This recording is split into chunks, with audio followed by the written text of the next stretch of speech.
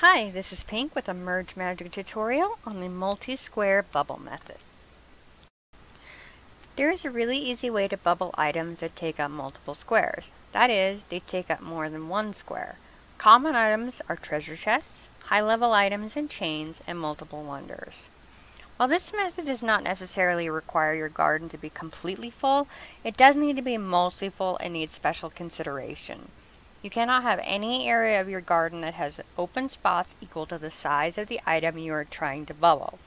That means if your item, in this case a treasure chest, takes up 2 spaces vertically, you cannot have any location in your garden that has 2 spaces together vertically open.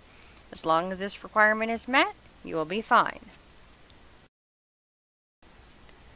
Once you have filled your garden as necessary, take a single square object and place it on the multi-square object you are trying to bubble. As you can see in my example here, I left 2 spaces open where my chest could go, and instead of bubbling it, it went into the open location. I then adjusted my area so the space was taken over, and now the chest goes right into the bubble.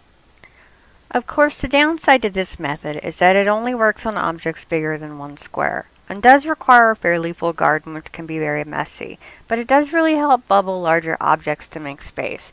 I prefer using it for large chests and extras and chains I'm working on that tend to take up 4 spaces. As another example, I'm bubbling this wonder, which takes up 4 spaces. And that's it. I hope you enjoyed my tutorial on the multi-square bubble method. Thank you.